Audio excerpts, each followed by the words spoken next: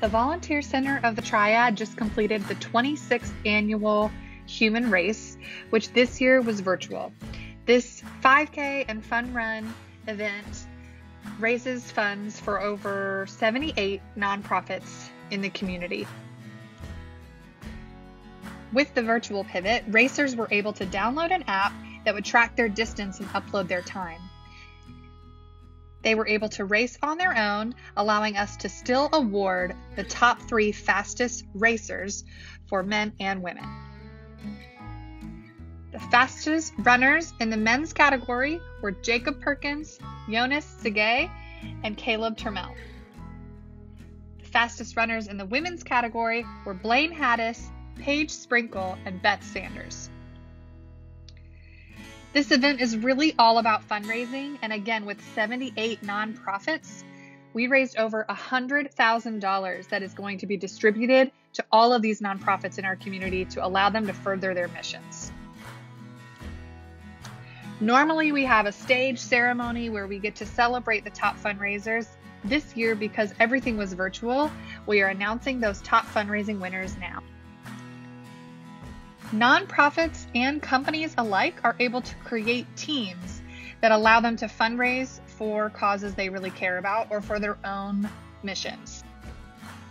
Congratulations to the following nonprofit teams for being in the top 5 fundraising nonprofits. Haynes Inman Education Center, PTA, raised over $6,700. Bingo Pet Hospice raised over $5,000. Urban Mets Education Center, PTA, raised over $5,000. Interactive Resource Center raised over $4,100. And Epilepsy Alliance North Carolina also raised over $4,100.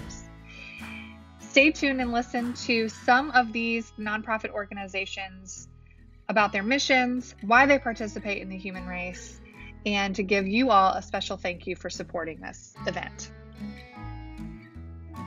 Hi, I'm Pat Gibson, and I'm the Executive Director of the Epilepsy Alliance North Carolina. We do a lot of direct services to patients with epilepsy and their families, and one of our biggest priorities is our Epilepsy Medication Fund. I don't have to say to any of you what a struggle many people are having now, having lost jobs, lost insurance. And we've had a great struggle because donations are not coming in, and we've not been able to have a lot of our fundraisers.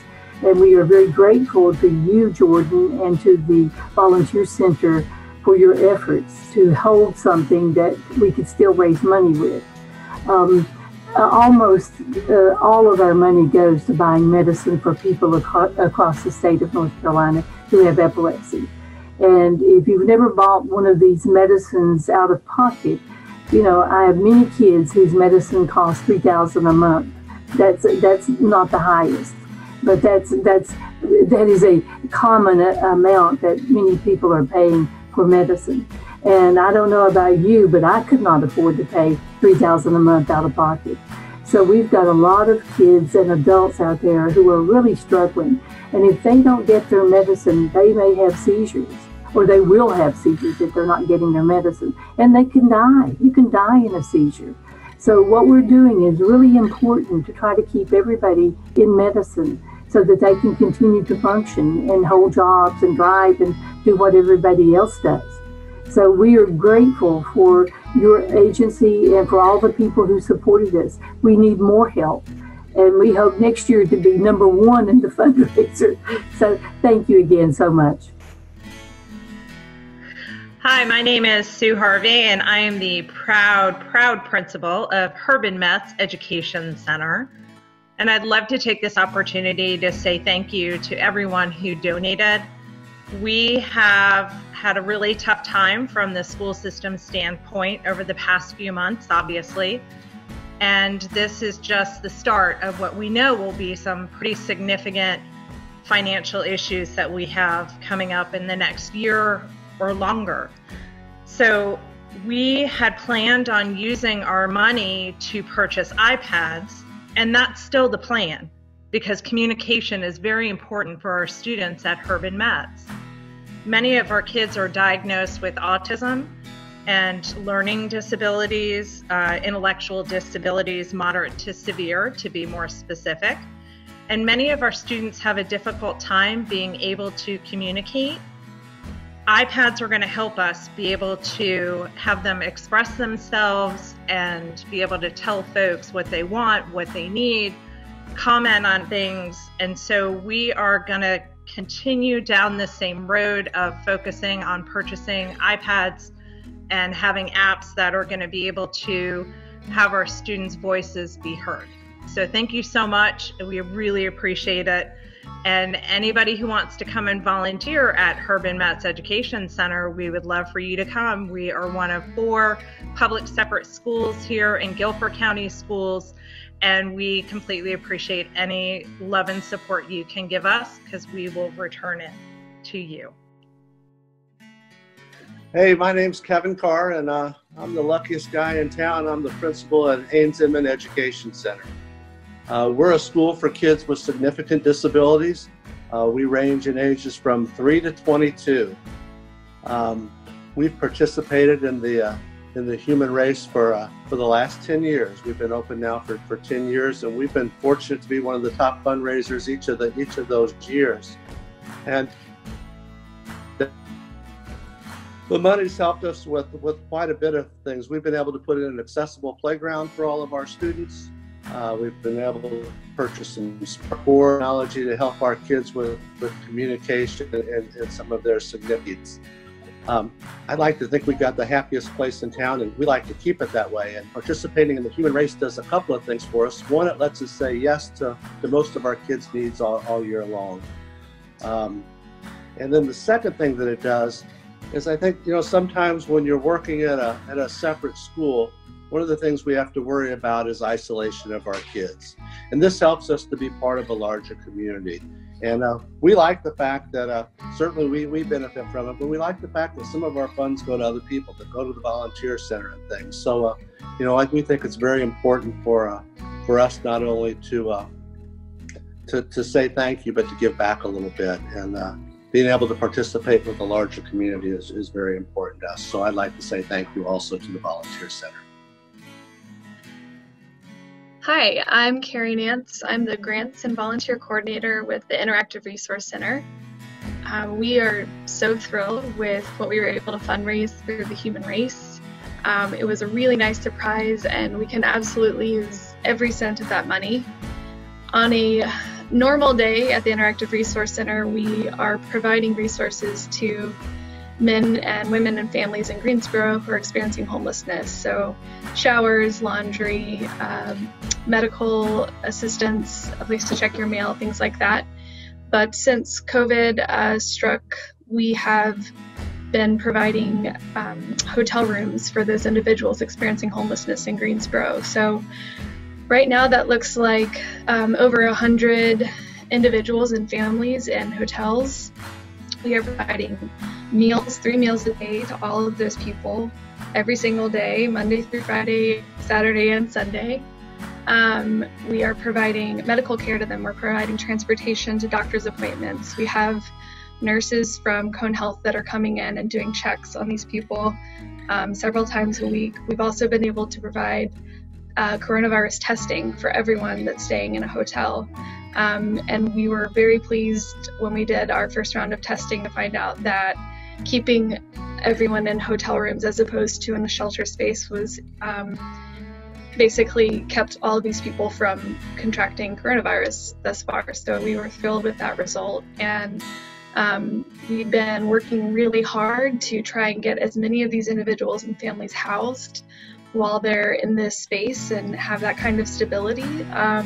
But that comes at a very high cost. So between the meals and the cost of the hotel rooms,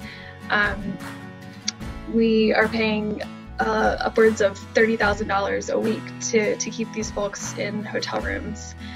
We're hoping to do this through the month of July, if possible. So all of this money that we raise through the human race will go towards that. And we're so thankful for that. And anything that anyone in the community can contribute to that would be great, but we're just grateful for what we got last week. So thank you so much.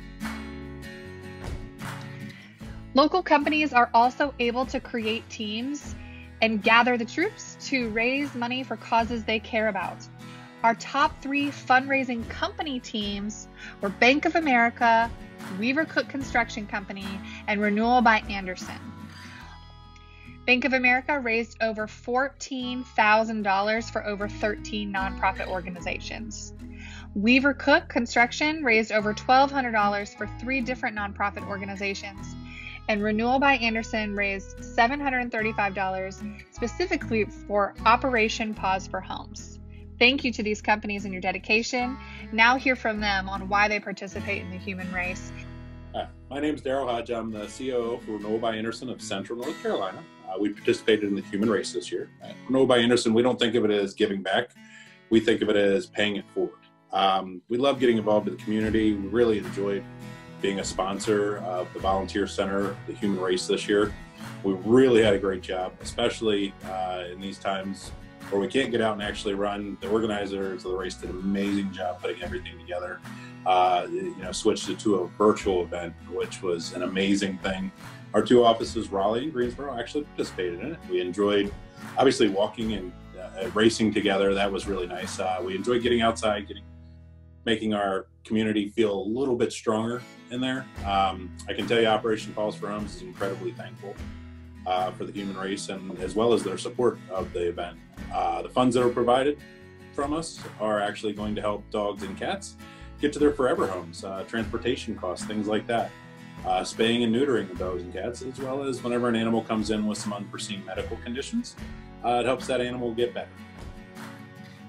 Thank you, everyone. On behalf of Bank of America, we're thrilled to accept today's award and recognition for our team efforts to really help our community in a significant way. There's no time like the present for really meeting the needs of the challenges within our community. I'm so thrilled to be leading an amazing group of associates that are committed to helping the communities that we serve. Thank you again for this special recognition. Every year we celebrate one of those companies with a Corporate Challenge Award. This award is given to the most funds raised per team member. Bank of America has won again this year with 13 different teams of individuals within their organization raising funds for different nonprofits. Thank you for all you do for our community. Again, thank you for additional recognition to Bank of America this year as the 2020 Corporate Challenge Award winner. We're thrilled to be a repeat recipient of this award. And thank you again for our associates who all played a key role in winning this award again. That means so much to our organization. And we're proud to represent all the terrific corporations that have partnered for many years to make this event a success for many nonprofits in our community. Thank you again for this recognition. All of these teams are made up of dedicated community individuals. We always like to recognize our top 10 individual fundraisers. Thank you to Shelley Wheeler, Jan Linder, Lauren Roach, Heather Pryor, Amy Underwood, Kelly Gallerani, Blaine Haddis, Rachel Summerly, Michelle Kennedy, and Gloria Gamble. Hear from Shelley and Gloria on why they participate in this event and what this means to them. My name is Shelley Wheeler, and I work for Bank of America, and I am very pleased to have been a part of this virtual human race, which I thought was magnificent. This was my 25th anniversary with the human race. So obviously, I have a lot of passion. I can tell you that my first experience with the human race actually changed my approach to life in general very profoundly.